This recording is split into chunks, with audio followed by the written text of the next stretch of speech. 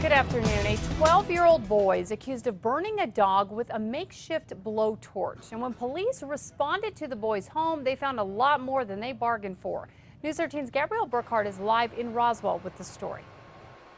Kim, 3 kids, including a baby, were taken from the same home after police say they found them living in filth.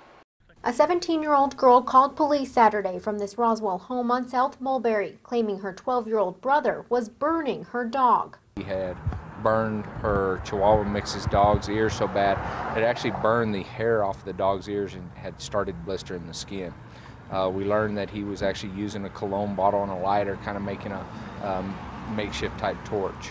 The 12-year-old boy was arrested and charged with extreme animal cruelty, but on the same call, police found 7 people were living in squalor at the home. There was some animal feces, just pure dirt,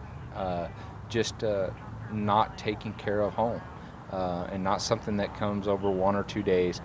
This is something that you definitely could tell had been going on for long periods of time. Police say rooms inside the home were so cluttered they could not walk in them. The Children, Youth and Families Department was called and removed a 4-month-old, 16-month-old, and a 13-year-old from the home.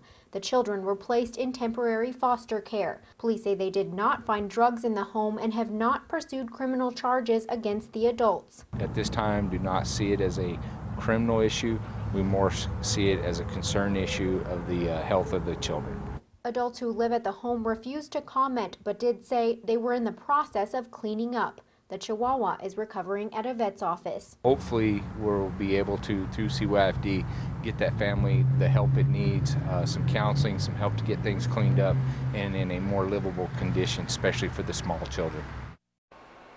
Police say the family has had an extensive history with CYFD. CYFD officials would not comment except to say a judge will likely decide by tomorrow if the children will be returned to their parents. Back to you. Okay, thanks, Gabrielle. Now the vet says the Chihuahua may lose an ear.